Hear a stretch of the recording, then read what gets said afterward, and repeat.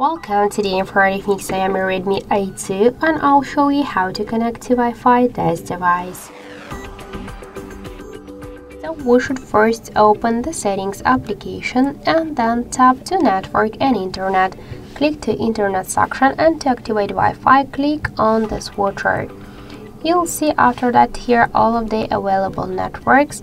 Just select one from the networks, and here you will see the password section. Just now you should enter the password.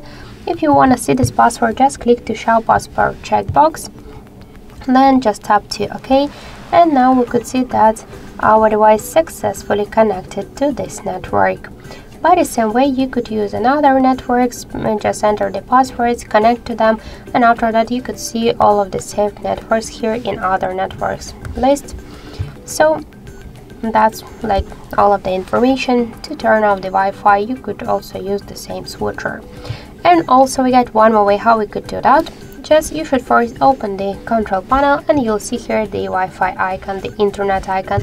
Just tap on it to activate and turn on Wi-Fi. Use the same switcher.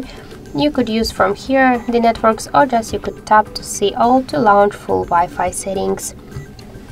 So that's it. Thank you for watching, and if you like this video, leave thumbs up and subscribe.